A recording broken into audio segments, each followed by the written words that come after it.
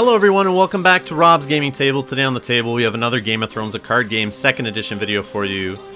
And we got a good one. This is the final table in the Joust United States National 2016 Championship held at Origins Game Fair in Columbus, Ohio. On the left, you've already seen him in a couple videos in this series. If you haven't, go back and watch it. We have Nate, he's playing Stark Fealty. And we have John, we've already seen him play too. And he is playing Lannister Banner of the Wolf. 2 decks with Stark cards in it at the top table. Interesting.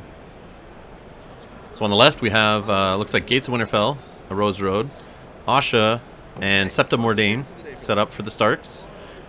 And on the right, on the Lannister side, we have Sir Ilyn Payne, Rickon Stark, and it looks like a King's Road.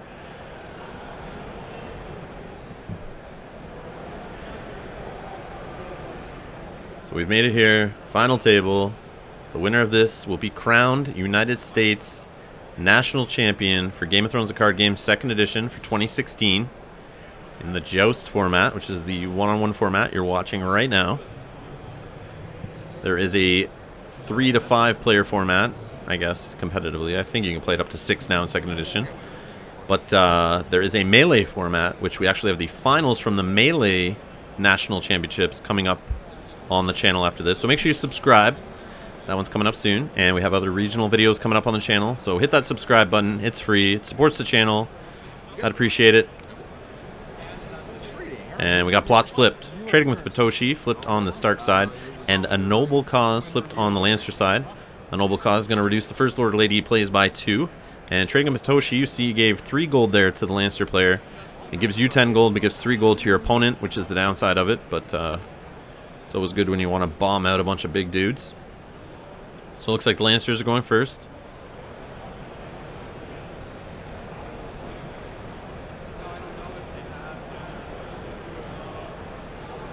Alright, first action, let's eat Asha. And he's going to start it off by eating Asha. No messing around. She seems like a good target.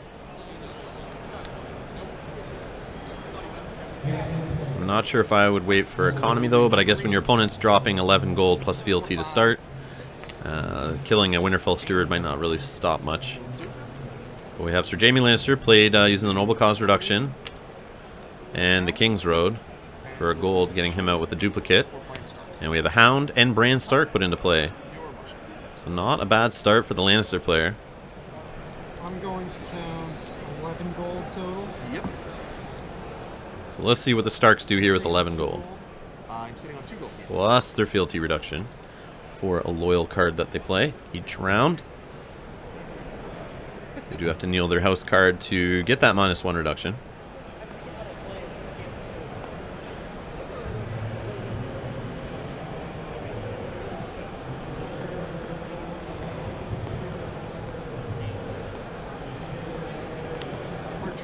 And like he needs it, he got some more economy. The Heart Tree Grove there. Looks like he's playing something loyal. He's knelt his house card for fealty, and it's Catelyn Stark. When she's participating in a challenge, the opponent cannot trigger effects, card abilities, one of those things. Basically stops some shenanigans.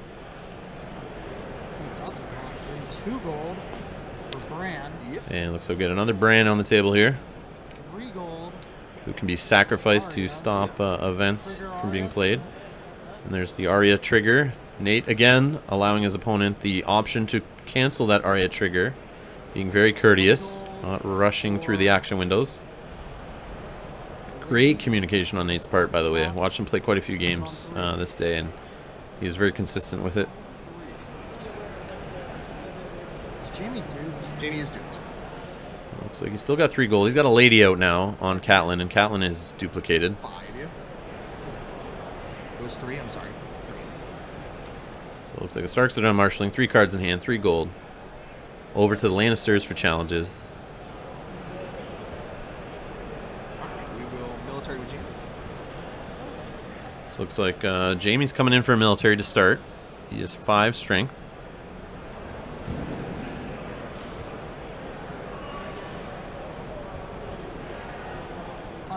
And no defenders declared. Nope. And it looks like Catelyn's dupe will be used to save her for the military. Claim. And Jamie will gain a renown. And also a power for unopposed there on the Lannister's house card. Putting the Lannisters up to 2. And it looks like we got a 1 strength power challenge here with Bran Stark. There is no power to steal yet on the Stark player's house card. But if it does go unopposed, he would get an extra power. But Bran blocks Bran, so no power will be exchanged there. And no unopposed bonus. And that is the Lannister's challenges over to the Starks. Let's see what they got. So we got an intrigue with Septa Mordain. For 3. 3 strength, as you heard them confirm there.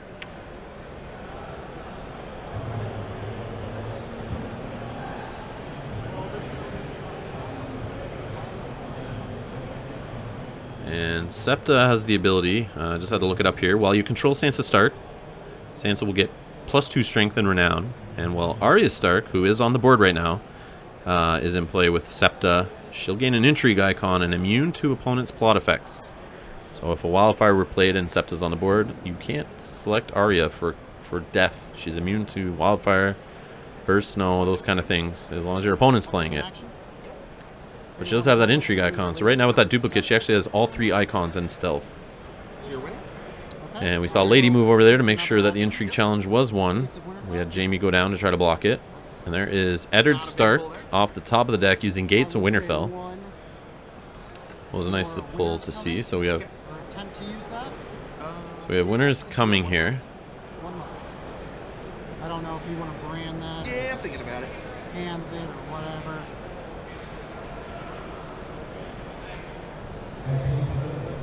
So we haven't gone to challenge resolution yet, actually. Gates of Winterfell was using the action window before determining winner. Should have been at least. And then same with winner is coming. Good hit.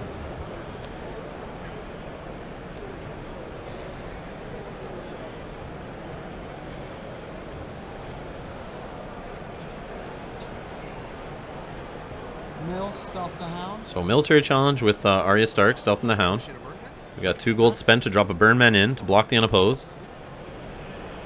And we got that awesome cameraman, Rob St. John there, moving the camera around to make sure we got the plots that are sliding off the mat there into view. Would you mind? Put it aside. Yeah, Perfect. you're going. Thank you so much.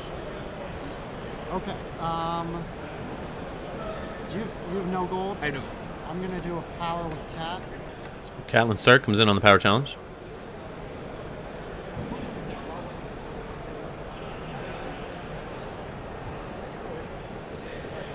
It looks like Bran Stark was chosen as military claim instead of the Burnman. That's an interesting choice. He comes back to my hand. The force still goes off, You're right? right. Forced reaction. I apologize. So force reaction, bringing the Hound back there. And then, yes, you win dominance. So he did stuff that power challenge. So, dominance 1. And it looks like the Starks will take Dominance phase. power for dominance. To move Lady over Oh, she to once per Cat. phase? She is once per phase. Oh, okay. I thought she was once per turn. Yep, you're good. And then stand and tax. And it looks like Nate using a gold there to move Lady off of Septa before we went around to plots there. Doesn't want that card sitting on Septa. Most likely because she'd be the wildfire target and probably the march target, so you don't want to lose Lady. I apologize. I Take your time. You're good. Cards in hand? 3 to your 4.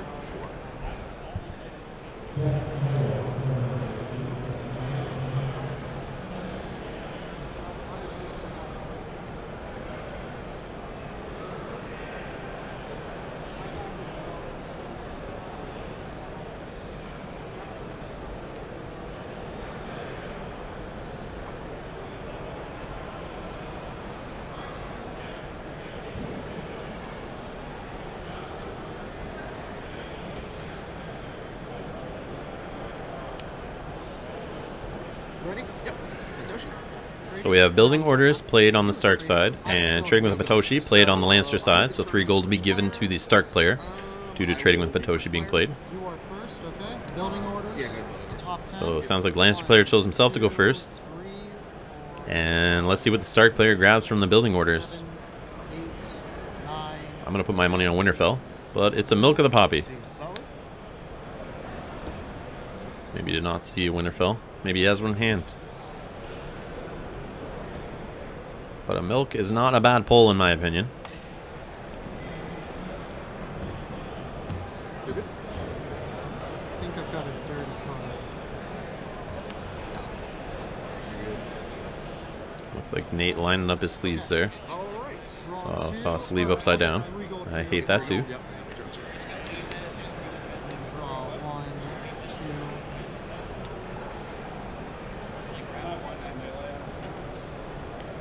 2. So over to the Lannisters for marshalling. Let's see First action. see what he's going to do. He's going to do a marshalling action to start using Pain to kill Bran. Sorry, Graham.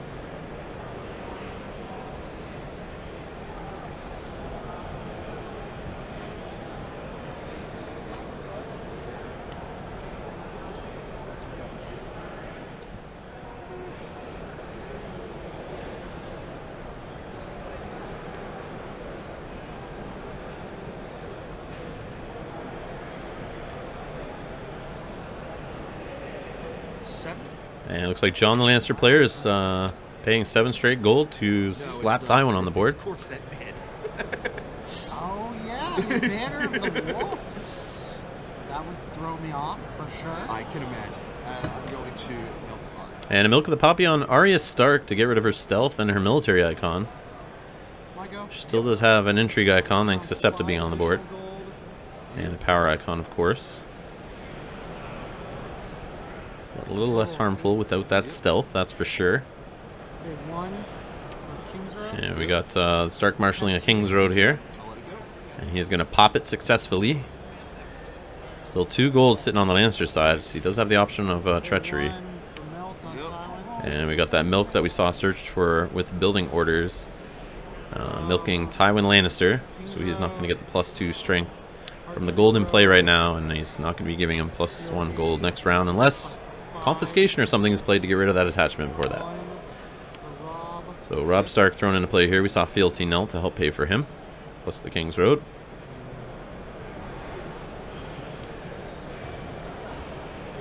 I'm going to stop there, sit on 5 gold. So 5 gold saved on the Stark side here. And over to the Lannisters for challenges.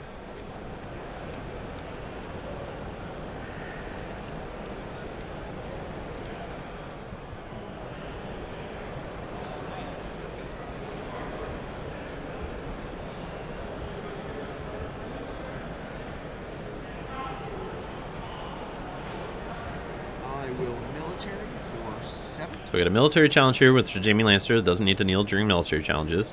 And the Burn Men. Now I believe he's doing that. He's got to put to the sword, most likely. And if Arya just blocks the unopposed, it's still not enough. But Lady is there to be moved over. Oh, actually... Okay, did Gates of Winterfell there to try to draw a It card. happens to me all the time when I have But like it's a 6 Rose of them Road, in so it. he's not able to pull it. It has to be a Stark card. But he could throw Robb Stark in here.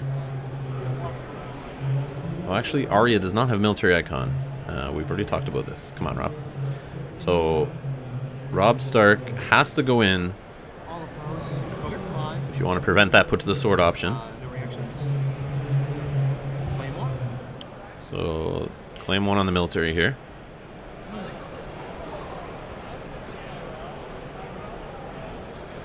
I'll claim And 7. Septa Mordain will be chosen for claim. Trigger Rob. And Rob's going to stand himself off of his own reaction. Jamie. Sure. And we see Jaime Lannister gain a power for renown. Challenges. Cards in hand. 4.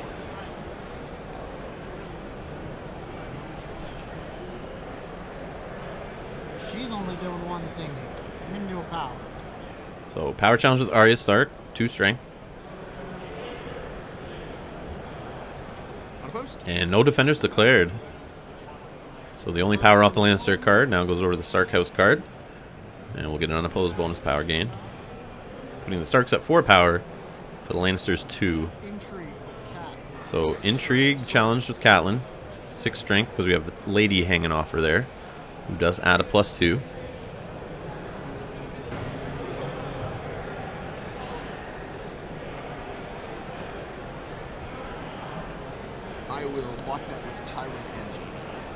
It looks like Tywin and Jaime going down for the defense, fully blocking. Military with Rob. Unopposed. And now we got a military challenge with Robb Stark for 5. Yep. There's Jaime's Duke. Now, very interesting the way Jon defended with both Tywin and Jaime on that intrigue, but yet let Robb Stark come in on a military of 5 strength while he has 5 gold and the possibility of a put to the sword smacking your Tywin or your Jaime. I guess Jaime had a dupe, but most likely killing your Tywin. You never put yourself in that position, but he did there. He played a little risky. He probably liked the cards in his hand a lot, but I don't know. I still would have just, you know, block the unopposed, maybe lose a card. You do not want to lose Tywin to a put to the sword. Whether your opponent has it or not, the threat was there. Alright, March to the Wall flipped on the Lannister side, and we have a Time for Wolves flipped on the Stark side.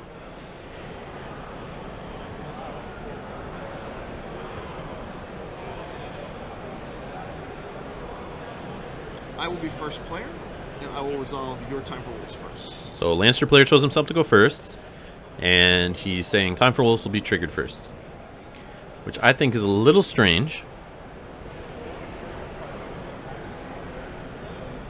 Maybe he wants to, and there's Summer goes into play, because you could just grab like a direwolf pup, throw it into play, and march it. So I'm not sure why you let him do that, but I'd rather see Arya marched. And we got Summer triggering an ability to bring Bran back to his hand from the dead pile there.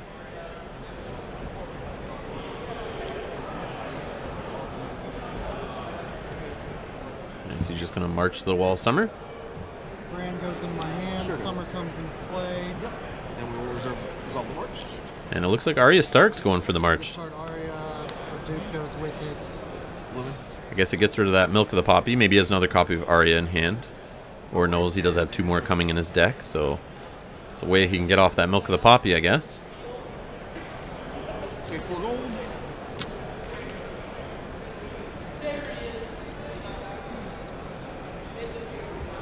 I will spend 1. So at that point, I guess Arya was pretty useless too, only having a power icon and 2 strength. To my right. There's Bran put into play. Sitting on 2 gold. Yep. Cards in hand. I thought Bran was chosen for claim. I could be wrong. There's his Stark card at the bottom there in Jon's dead pile. Thought it was Bran, but Play 1 for King's Road. Yep.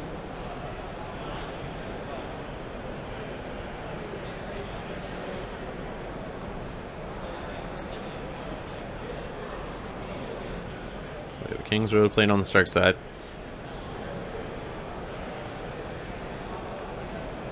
Tywin still has that Milk of the Poppy on him. So still choking the economy of Jon there. Does not have any locations in play to help him out.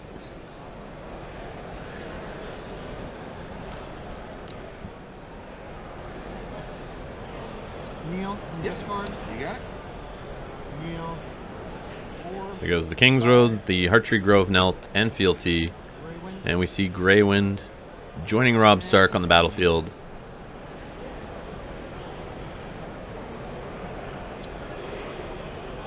Yes. 2. Uh-huh.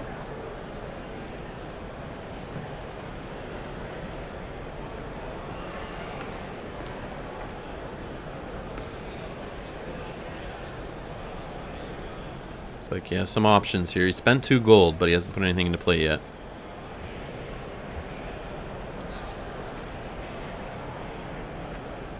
Oh, it's brought it back. Yeah, you're fine. Do you have any actions? I don't know. if you I have no marshalling actions. I see what's happening here. Nate doesn't want to pay 2 gold to put something into play that Ilan Payne's just going to whack with his sword there. Play Bran. Bran's So I think he's giving the option. He's asking Jon if he has any actions. He's trying to see if he'll just whack Summer, so that way he can play his Bran Stark or what other 2-cost characters he has in hand.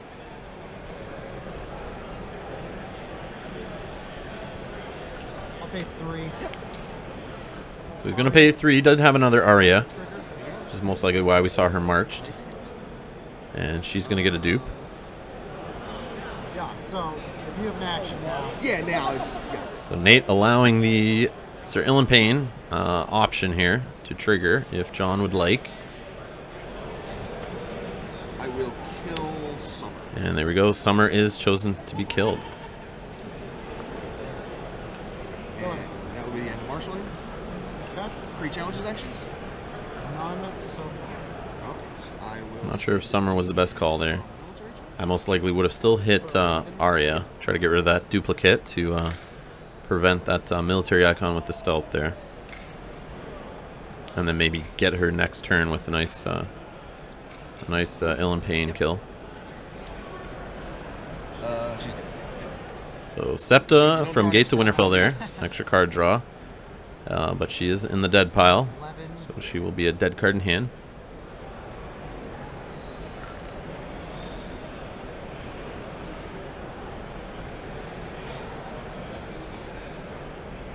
Kill Bran.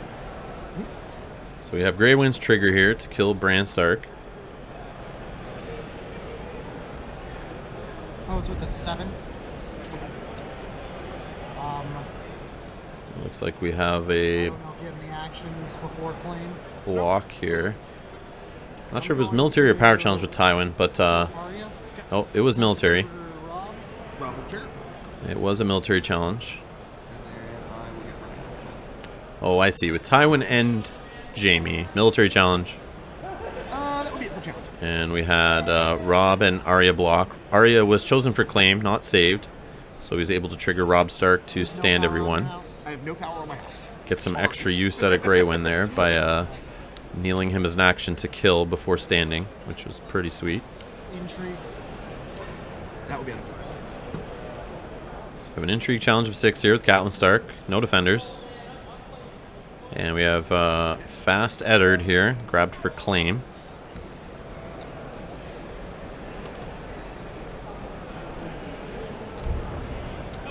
Kill your steward. He's dead. And there goes Grey Wind killing the steward. You have no gold. No goal.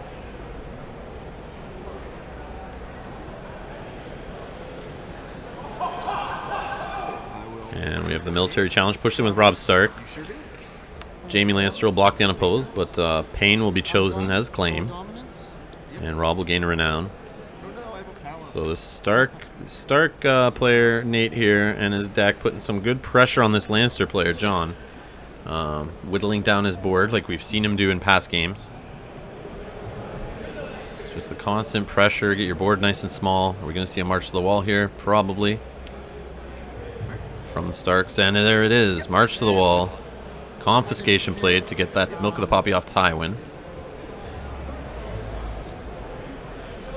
Starks are at 9 power. Lannisters at 4. I hate going first, so you can go first. And Nate's chosen John, the Lannister player, to go first. I'm assuming, actually, I guess I don't know what you're hitting. You get to decide plot order too. I know. Yep. So John needs to decide which plot's going off first. He could march Tywin, get rid of that Milk of the Poppy, and then confiscate Lady. Or he could get rid of the Milk of the Poppy and march Jaime. He's going to look at his 3 cards in hand there. To resolve. Try to help him make his decision. Confiscation first.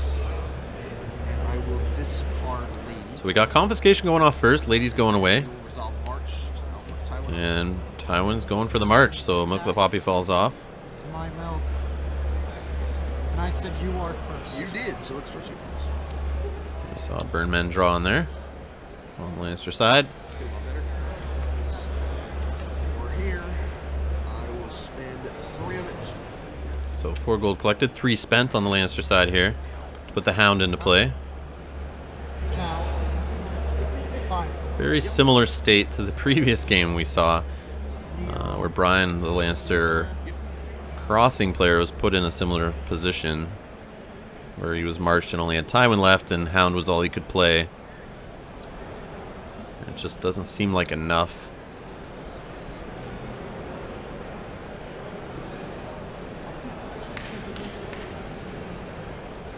Now, if he kept Tywin on the board and had that 2 extra gold, who knows what he could have played.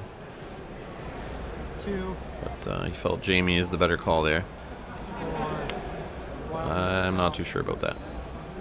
So we have a Wildling Scout put into play here. Fealty. Yep. A 3.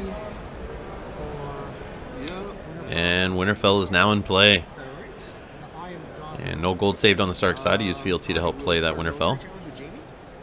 And we're going over to challenges on the Lannister side. We got Jaime coming in for a military to start. 5 strength. Gates of Winterfell.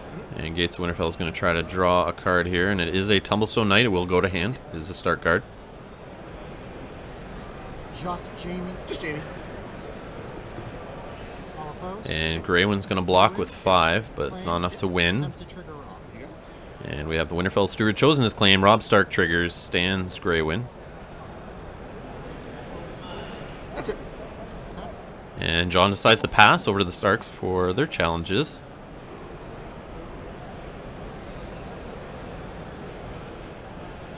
Intrigue. And we got an intrigue to start here with the Wildling Scout, 2 strength.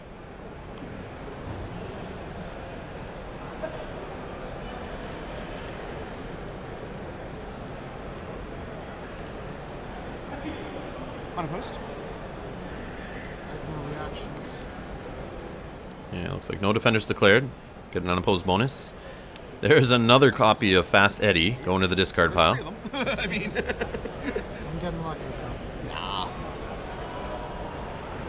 You actually did not have a great draw this game, but I didn't have a good enough draw to capitalize on it, so.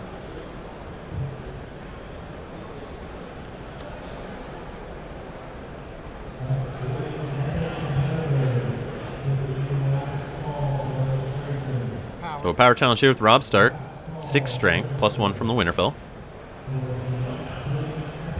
And that is enough that the Hound can't stop it.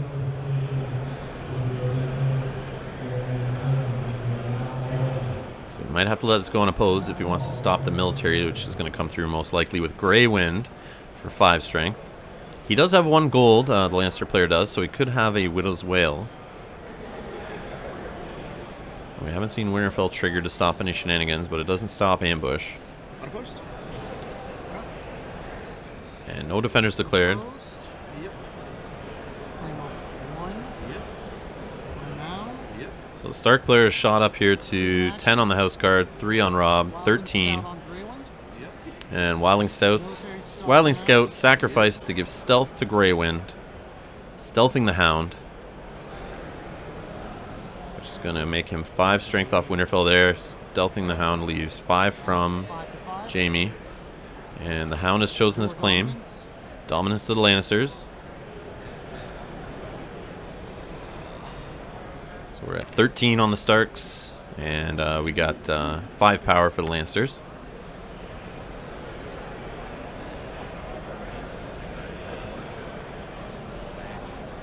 See first Snow of Winter there in the Lannisters plot deck. Not a good choice right now. It's not going to really hurt anyone, but he's going to play Comber of Westeros into Wardens of the North. First. Sounds good. And Stark player has chosen to go first. Power is chosen for Comber of Westeros. Makes sense. Trying to slow him down a little bit. Count 6 gold. And let's see what the Starks marshal here. 6 gold. You got it. And we got John just conceding based on what he drew. Just knows it's not enough. And congrats to Nate. As you see him there with his nice Ash Pokemon cosplay he brought to the convention. And you see Nate French there. And Ryan Grant, who was helping judge the competition. And thanks to everyone in FFG's organized play who was there to host the tournament. And everyone at Origins Game Fair for running an awesome convention. And like I said, congrats to Nate on the win. He is now the United States 2016 National Champion for Game of Thrones Joust.